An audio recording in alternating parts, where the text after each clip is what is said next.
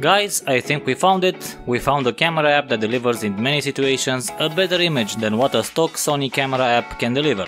It is miles better than the one we've tested in our previous video, Open Camera app.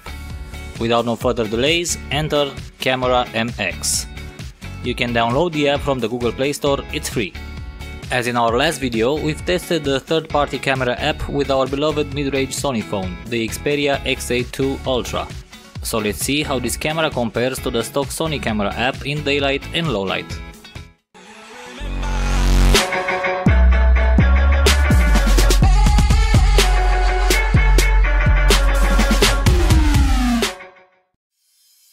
So let's start with pictures in more difficult lighting conditions.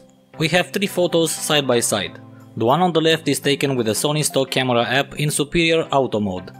The one on the center with the Camera MX app in auto mode, and the one on the right is taken with Camera MX app in HDR mode. May I remind you that the superior auto in the Sony camera app triggered the backlight photo preset, meaning it took the photo in HDR. And the results speak for themselves. The superior auto photo and the Camera MX auto photo are almost identical in every aspect. What sets them apart is the HDR photo taken by the Camera MX with a much wider dynamic range, a better exposure, managing to rescue all crushed shadows from the photos on the left.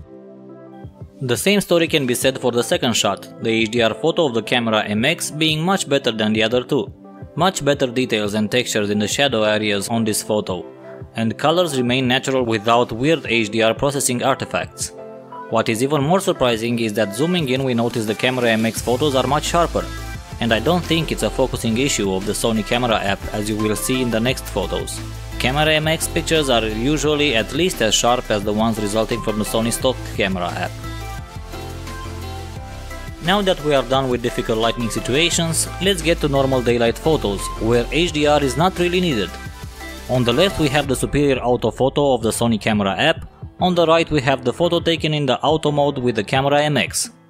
So, for the next 5 sets of photos, you will notice that opposed to what Open Camera delivered in our last video, Camera MX managed to take very good photos in daylight, with natural colors, very good exposure and in some situations better sharpness and detail, even compared to the stock Sony photos. I will let you watch all of them and prepare yourselves for the big surprise in low light.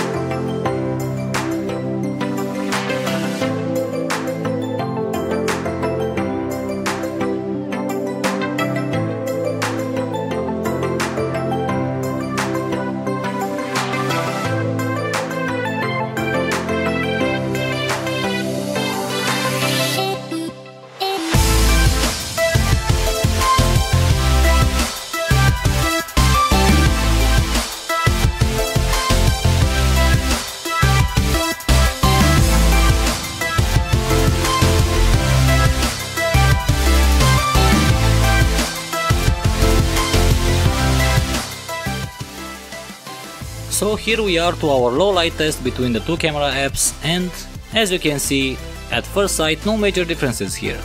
Both cameras delivered a similar exposure, but Sony's photo has a slight yellow tint to it. Nothing major, but it's worth pointing out. Also, the exposure values are pretty similar, both apps using almost the same ISO value and shutter speed. But let's zoom closer and we can see the big surprise. We all know that Sony's processing in low light for the Xperia line X8 II not included leaves something to be desired, smudging some fine details with aggressive noise reduction. But Camera MX doesn't apply the same level of noise reduction and manages to maintain the natural photo with much better detail in textures. You will see we added a picture on the right. It's a post-edited photo version of the Camera MX's. We used Photoshop Express app on the Play Store, the only one that gives a noise reduction filter built in. Don't forget to log in with Facebook or Google to activate these filters, for they are not free without signing up. Open the app and go to Preferences and set JPEG quality to 100%. After that, import the photo and go to the third tab from the bottom and choose Reduce Luminance Noise and Reduce Color Noise. Apply a value between 30 or 40 to both of them and voila! Most of the noise is cleared up without losing much of the detail. Watch the next low light photos and let me know what you think in the comment section.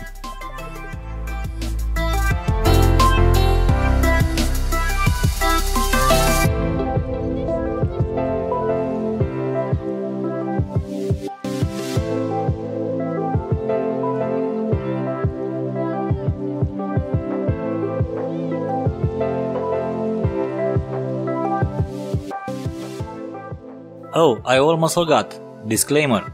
If you find yourself in an extreme low light situation, don't use the Camera MX, it's useless. Sony's camera is much better as it can go much higher ISO levels. As you can see, the third-party camera app is kept at around 2000 maximum ISO. So guys, I hope you liked our little video. Go and test the app for yourselves. It brings some nice improvements over the stock camera app depending on the situation you find yourselves in. Until our next video, don't forget to like, share and subscribe. Pixel Peepers signing out.